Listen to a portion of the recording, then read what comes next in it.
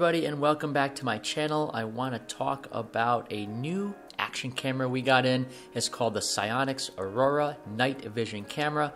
Let's jump right into it. So we're not going to do a full in-depth review. We're going to do just pretty much a hands-on and my quick impressions of it. I just don't have the time to do a full review, guys, and I do apologize about that. I'm just so busy with my photography that it just don't have the time for it. Again, this is the Sioynx Aurora night vision camera. It is one of the few action cameras that I've ever seen that has not only daytime capabilities but also nighttime capabilities as well. You can shoot 0.9 megapixel stills, you can shoot 720p video at 60 FPS, 30 FPS, and other frame rates. You can do time-lapse, you have playback, and you have Wi-Fi capability with your smartphone as well. It all works very seamlessly and has a great UI.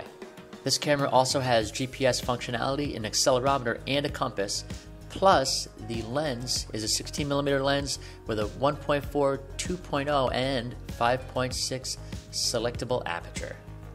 Some of the other side features worth mentioning would be the battery, which has 2 hours of battery life on it. Also, it has it runs off a micro SD card slot, which you can use up to a 32GB SD card, which isn't a huge card, but it's enough to get pretty much the videos that you want.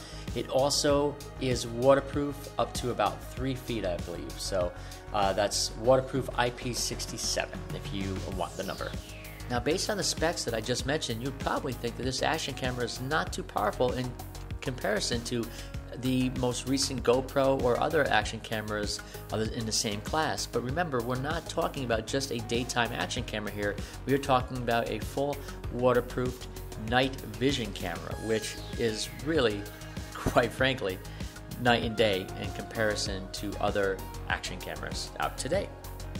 As we continue through the video, you're going to see dash cam footage both during the day and at night, and I use daytime settings and also twilight settings to get all of these shots.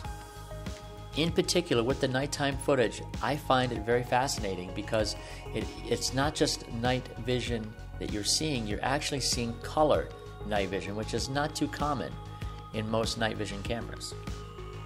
Now, this camera does have monochrome recording in night vision, meaning you can either have shades of green, which is what's more commonly seen in night vision, or you can have monochrome gray style. But I just love the color. I didn't record any gray style, and I didn't record any of the shades of green, but I don't know, I guess I was just so enamored with the colored night vision. I just had to capture it.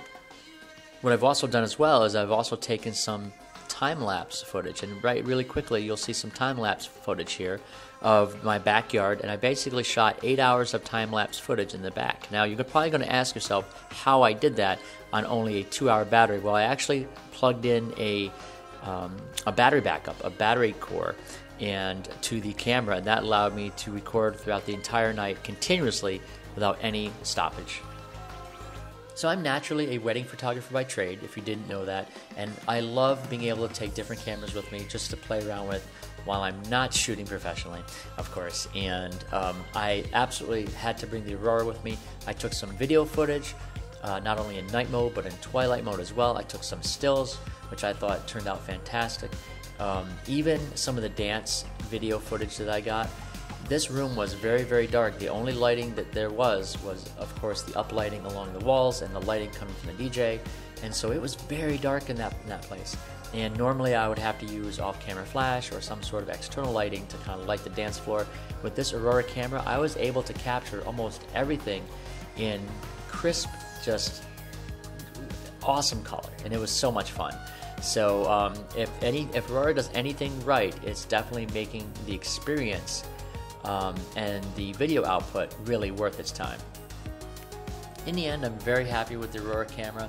You know, of course, I would always love to have 1080p or 4K video footage. I would always love to have, you know, stills that are larger than 0.9 megapixels. That's really not huge megapixels to use, but all of that footage and the stills, they can all be used on social media, because social media really doesn't need that high resolution to really capture your attention. So I think that, in my opinion, that just being able to have this camera to be used at night in the darkness that there is really quite something else. So I'm going to leave it at that.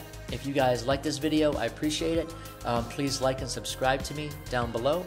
And if you have a comment, please mention to me. Tell me what you think about this footage.